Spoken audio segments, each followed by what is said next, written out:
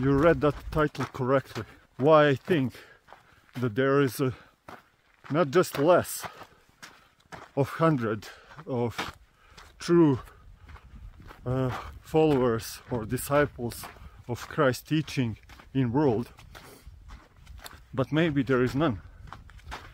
So if you go and search, you'll find out that Christianity is the largest religion, and it has 2.4 billion of members.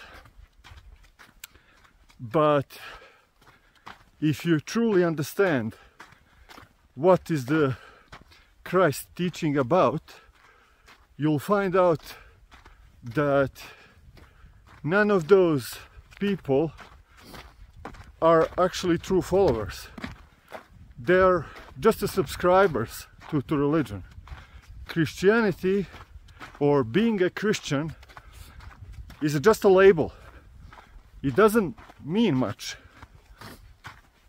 So you believing that God exists, you going to a church, you praying and doing similar things like lighting a candle, buying a cross,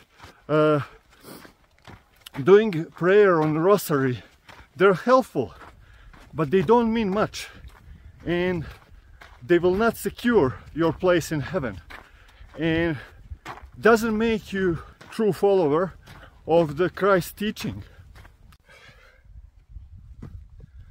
So being baptized doesn't make you a Christ follower or follower of Christ teaching.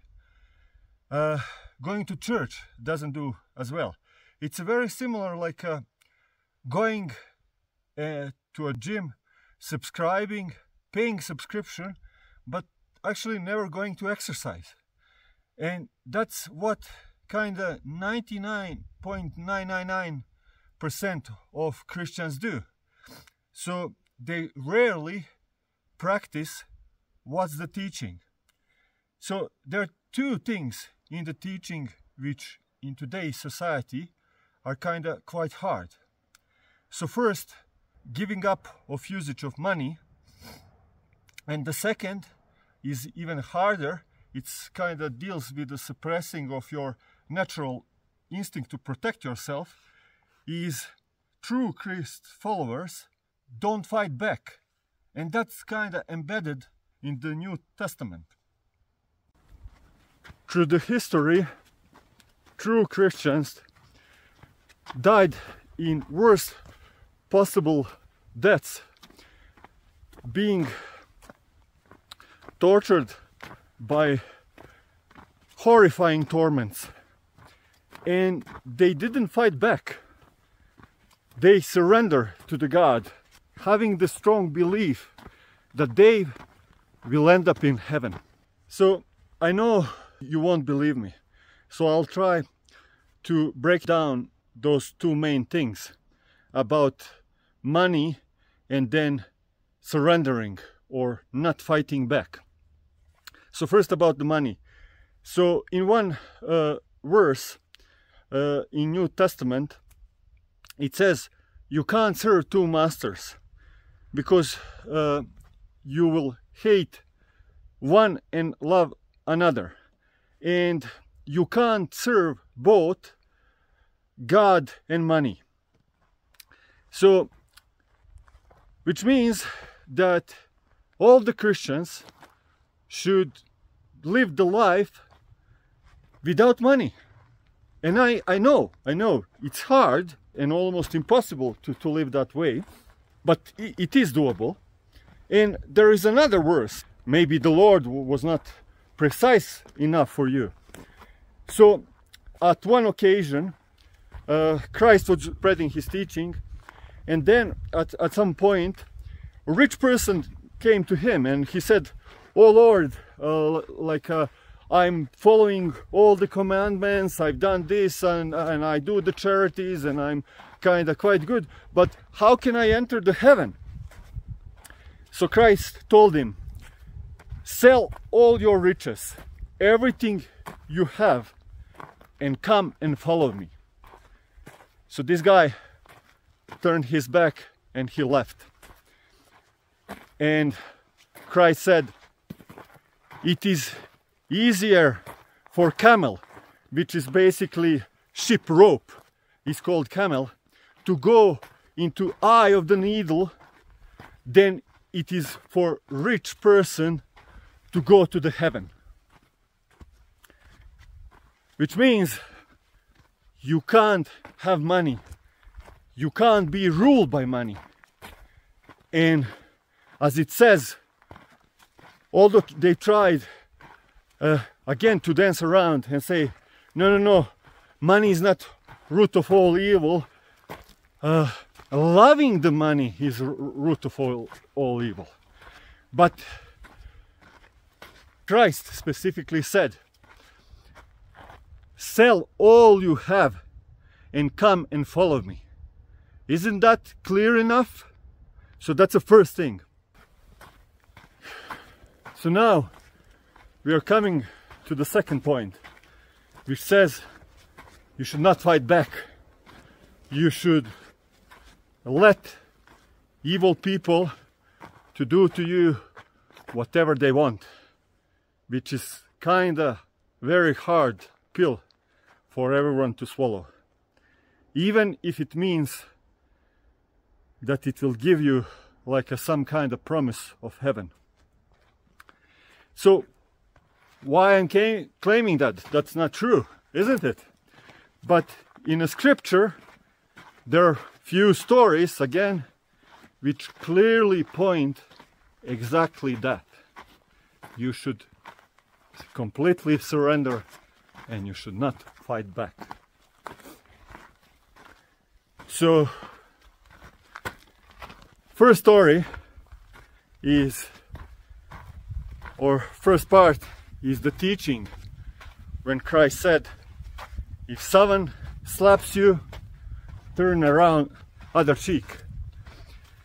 If someone asks the shirt from you, give him even the coat, give him everything. So if someone tries to rob you, don't fight back. So there are few proverbs, and this is not limited to Christians. This is also applicable to the Jews as well. In the Proverbs 25 from 21 to 22 it says, if your enemy is hungry, give him food to eat. If he is thirsty, give him water to drink. If in doing this you will heap burning coal on his head, and the Lord will reward you. Matthew 5:38 to 39. You have heard that it was said, eye for an eye and tooth for a tooth. But I tell you, do not resist an evil person. If anyone slaps you on the right cheek, turn them the other cheek also. Matthew 5:43-44. You have heard that it was said, love your neighbor and hate your enemy. But I tell you, love your enemies and pray for those who prosecute you. One more story. So during the Christ teaching, when he was teaching around, and his disciples, they saw someone who is teaching the similar, and said, they rushed to Christ and said, teacher, like that man is doing the same thing like you do, like going around and preaching about the peace. Should we stone him to death? And Christ replied, truly, my children, you don't know what you do. Just leave him alone. If he's teaching the same like I do, he's not my enemy, he's my friend. And even to enemies, you should be good. So then he gave a story about seeds of wheat and seeds of weed which are embedded. So he was explaining that people should not try to pick out weed out of wheat, because in the process they will also destroy the good seeds. So Lord describe, just leave those people alone, and at the end they will get what they deserve. And again, that's kind of quite hard to swallow, because what's kind of most unbelievable in that teaching is that you have to have faith so strong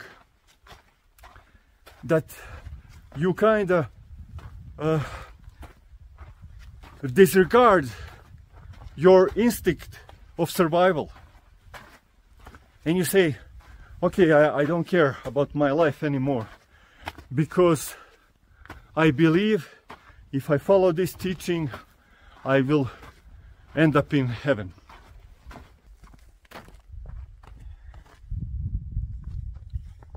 So at this point I can almost kind of guess what you're thinking. If that is all truth, then if you put a mad wolf into a room full of sheep or lambs, at the end only wolf will left, and at the end he will die too. And also, if I think about the history, to stop Nazis and fascists progressing, my grandfather was not throwing bread at them. He was taking his rifle and going into war. But Christian teaching is different. And it says, if you really want to go to heaven and reach heaven, you have to surrender and to the God, and that's the only path. So now, I know that you can think a lot of things, and we can kind of discuss. It's quite difficult to surrender when only thing you see is this life, and you don't have any single proof that there is something else. So in that sense, there is something else which is worth remembering. Eye for an eye makes everyone blind.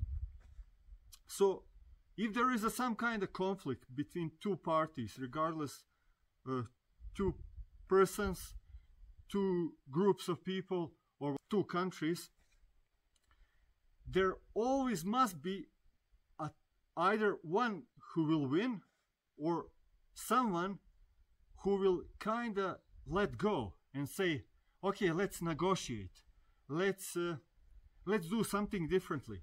So if you think about just two persons having some kind of argument and they kind of not coming to any kind of resolution, then only way is for one person to say, okay, this entire argument is not important, I'll just let go and let him win. So that's fine when it's a question about words and no one gets harmed. But when you think about sacrificing your own life, then it's quite difficult. In Eastern religion, they have similar theme about necessity of person to sacrifice his own life for a greater good. So through the history, you will find a handful of people who are willing to sacrifice their own life.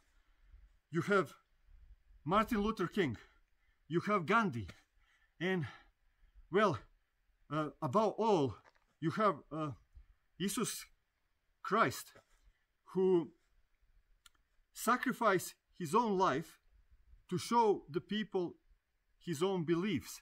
But that's not the all. Like when I said you can't kill, you can't even think about killing, is just think about Jesus. He was a son of God. So he had the power to say, God, wipe them all out and end the story, because that was godly power. But he decided, no, I don't want to do that. I will let them kill me. Think about it.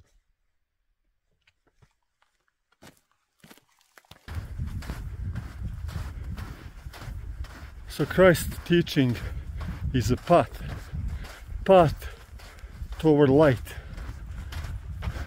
In one way or another, we learn to live together or we all die.